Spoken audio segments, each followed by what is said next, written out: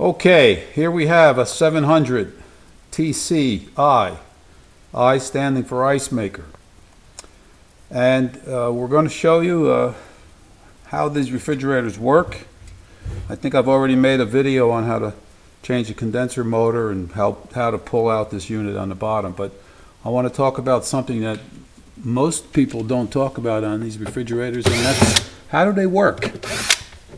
This is a kind of a unique refrigerator in the sense that all the coldness comes from the freezer, and the refrigerator gets cold through a damper control, which allows air to go up through into the refrigeration section, and it's controlled by the computer, which is right in here. And this is an early version of the 700. It was the first series, and they're a lot different today. As a matter of fact, they don't even make them anymore. And these are the light and fan switches. It's weighted. See the little weight there? And that's what controls the fan and shuts the light off. And you have two, because you have two drawers, one on the bottom, one on the top. So anytime you open up a drawer, you want to stop the fan from running so it doesn't suck into any air. All right, so this is a little different, this control. You can see there's only two wires, less wires than the one on the top. Okay, so we're going to remove that. So you have this one, and you have this one. And you see this one has a sensor in it. That's the one that was on top. Now, this switch here, that's for the ice maker. And the ice maker is in here, plugs into here, water comes in through here, goes into your ice maker. When you open up the bottom drawer, shuts the ice maker off. Now here's the cover for the evaporator coil. Let me get a light. Okay, now we have a little light on the subject, so I can get in here and show you. This is the evaporator coil. This is a defrost heater that defrosts the ice when it accumulates.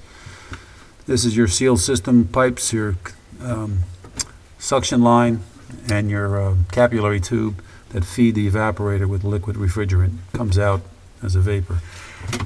The fan motor for this unit is basically nothing but a piece of sheet metal holding the evaporator motor on, like this. This just lifts up. There's no screws. By the way, be careful of these evaporator coils if you're not experienced, because these things will cut you. If you look at the hand right there, this happened 2 days ago. Hit my hand against that evaporator and hit a vein. So, got to be careful. Now, to take this fan out, you have to bend this rib here like this and just push it towards you like that, because that's all that holds that evaporator in. And here's your fan motor. There's something stuck here. This is your fan motor. Plug it here. And that's what the fan motor looks like. All right, so we'll take that out of the way for now.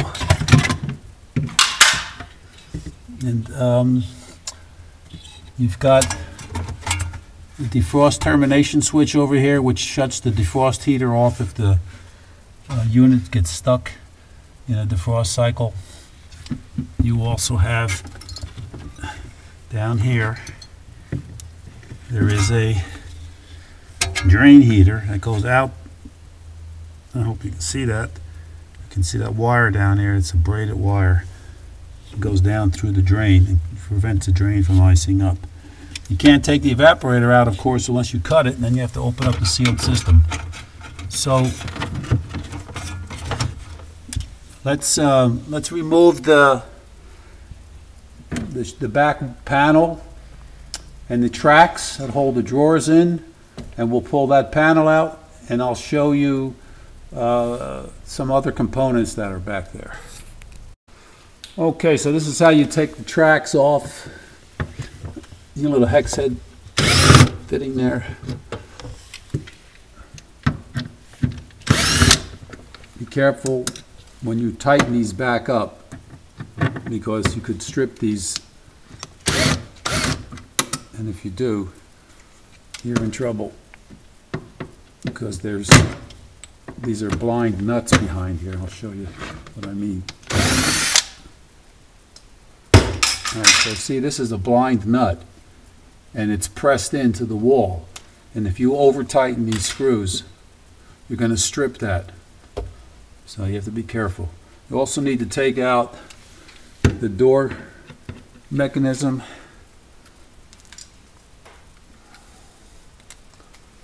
This is it pulls the door shut.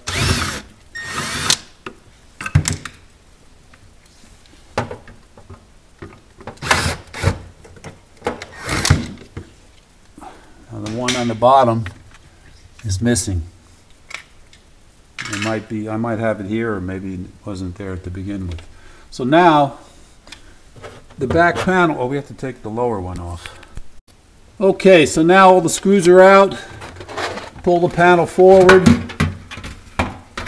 Remove these two wires for the ice maker switch.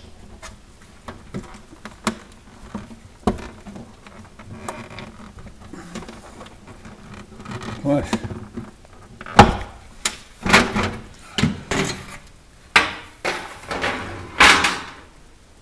Okay, this is what I want to show you here. This is an air duct, okay? And there's an air duct on this side, and it's missing. Okay, it's the same thing as this. It's a channel that allows air to be drawn from the refrigerator section down into the freezer compartment. There's another channel over here. You see, this is a damper control. And this damper control, you see this foam right here? That seals off this channel that's supposed to go up and feed the upper section with cold air. So I don't know who took that off. It wasn't me. Anyway, I want to show you this damper control, because this is how the top section gets cold. And I'm going to pull this out, and I'm going to show you how it works. Okay, so here's a damper control. This is a transformer that we took out of an old 700. It's a sub-zero part. And it's 115 volts in, 120 volts in, 18 volts out. And what I'm going to show you here is how this damper control works. So it's mounted like that. It's basically just a window. Just a window that opens and closes. You see, that's the way it is in normal position. And when the refrigerator section up top gets cold, needs cold air, this thing opens. So, but it's normally shut. So I'm going to show you what happens. Because you have three wires here. You have a common wire, and you have two wires that feed the coil. You notice there's a coil there, electrical coil. This is 18 volts AC. And I'm going to show you when this thing is closed. I rigged up this little test wire here to energize that transformer. So when the upper section needs cold air, that opens up just like that. And because there's two wires on here, that means there's an electrical current that controls the voltage through this coil and allows it to kind of float depending on the temperature up on top. But one of the reasons why this particular refrigerator wasn't working is because somebody took that air channel out of there. Okay. Okay, so another thing about this refrigerator is this return channel. It's just nothing but a foam channel.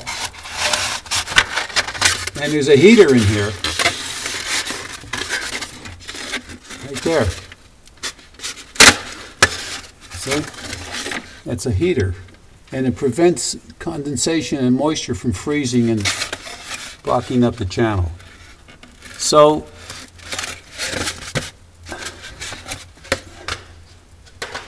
how are we going to make this refrigerator work without the channels?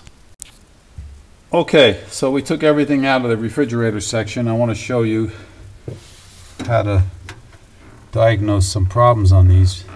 Pull this up and pull out, and it drops down. You could take the whole panel out.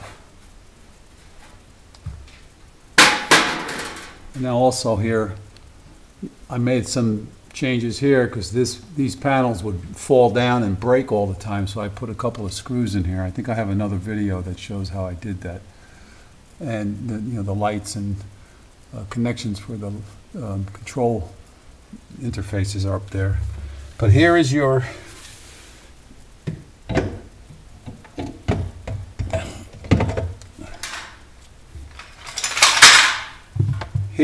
ducts.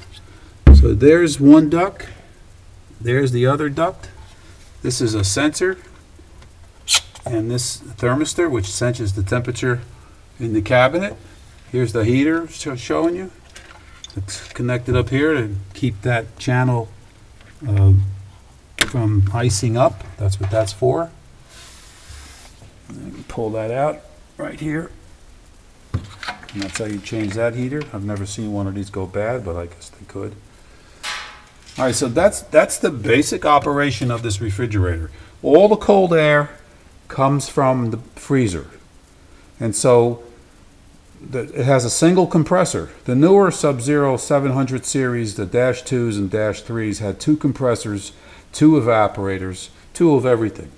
And so this was a great design in the sense that it was very simple, but they had a lot of problems with this refrigerator. At least we have, and I think maybe that would be the reason why they discontinued it. Not sure. But we could still make this refrigerator work.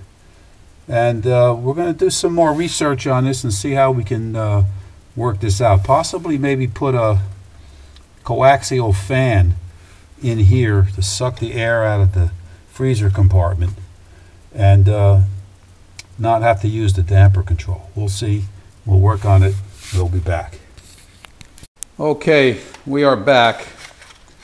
And I checked with Sub-Zero, and they no longer make these styrofoam ducts for this model. And as I said before, someone removed the duct so the air is not getting up into the refrigeration section or the food compartment. So I got a piece of foam board here. I guess this is about, I don't know, 3/16, maybe 1/4 inch thick. And this is the duct that was on the right side where the return duct is. And you can see down here some of this styrofoam is corroded, and pieces of that styrofoam sometimes will chip off and get clogged up in the drain, and it'll clog the drain up, and you'll get a big buildup of ice in the tub. So nothing we can do about that. This duct is still usable. We just have to put the heater back in there. But I'm going to use this as a template.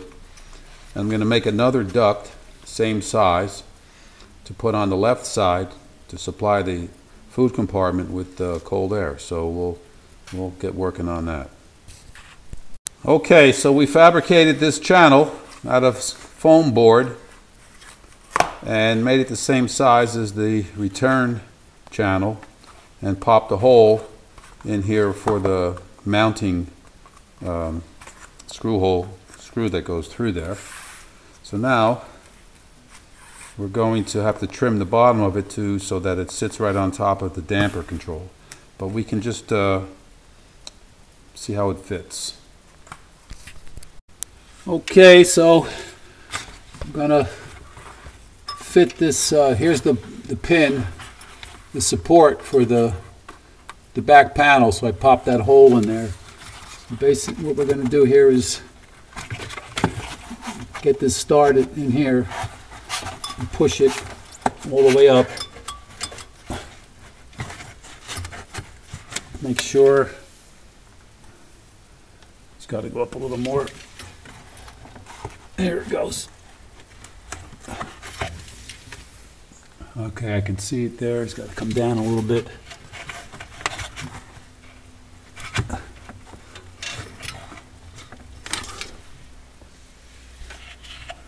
It's just about there. There it goes. Okay, so now the screw can go through there. And now we'll have to probably have to trim the bottom of this, because I believe this sits up a little higher. I can see the down here. Maybe not. Maybe it's the right size. So what we'll do now is put the evaporator fan back in and secure this damper control, and we'll put the machine back together and we'll try it out. As previously in another video, we were testing this machine out in the food compartment. It just wasn't getting cold enough, and of course the reason was because somebody took that channel out of there. So we'll put the heater back in for the return channel and start to reassemble the machine.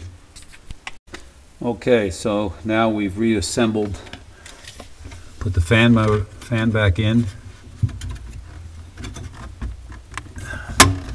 We've got our damper control here. Here's the channel we fabricated so that when the damper control is open, the cold air will be blown up on top. The fan motor, the fan motor on this model draws the air through the evaporator coil, and so it creates a positive pressure behind here, and that's what forces the air up into the food compartment. And this is your return channel. Put our heater back in there.